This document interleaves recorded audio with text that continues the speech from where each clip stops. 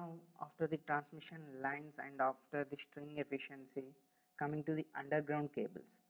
Okay, so here in case of underground cables, the voltage will be given by minus integral r to small r e dx. Like this is a general formula. Like using electric field intensity, you are going to get the potential, which is nothing but you can also write it as, if you change the variables then you can remove the minus sign. That's what we are doing here. I am making the variables from the limits of integration from small r to capital R, then it is going to become positive, and E is lambda by 2 pi epsilon x, and you observe here the lambda is charge per unit length, it is not just charge. Okay, so like that q is per unit length, right? That's why you are not getting x square in the denominator. That means you have already considered per unit length charge. Okay, that is the reason. Okay, because for electric field intensity formula you will get q by epsilon naught x square, but here you are not getting, right? That's what I'm saying. Okay, right. So v equals to q by 2 pi epsilon naught epsilon or ln capital R by R. You will get that after integration. So the electric field intensity from this will be G or capital E equals to lambda divided by 2 pi epsilon or x. That, like that integral part only I am writing here. Okay, just by writing epsilon as epsilon naught epsilon r, right? Then here from that formula the maximum electric field intensity is going to occur at x equals to small r.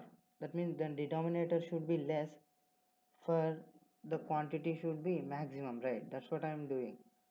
So at radius small r, the stress or electric field intensity will be more, that is G max equals to capital V by R ln R by R, right?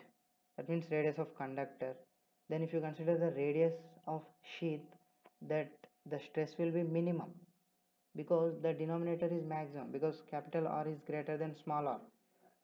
It is simple common sense.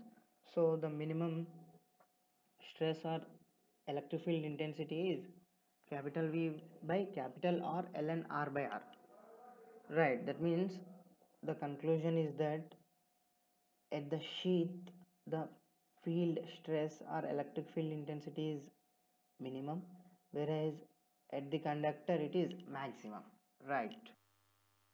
To have minimum value of gradient, which is nothing but the stress or electric field intensity E at the surface of the conductor. That means, as I said, at the surface of the conductor, that is at the radius small r, it is maximum. So to have minimum value of that maximum component, are you getting, at the surface of the conductor, the inner radius of sheath and r are related like this. Okay, anyways at the smaller it will be maximum only, but how to reduce that maximum value, that is what this condition was going to give. Okay, so if the ratio of capital R to small r is small e, that is what, exponential power 1, that is e power 1, what it will, it is its value I think 2.7 something I guess. So if that is the situation, you are going to get economical condition. That means the gradient is minimum if capital R and small r are related like this. Okay.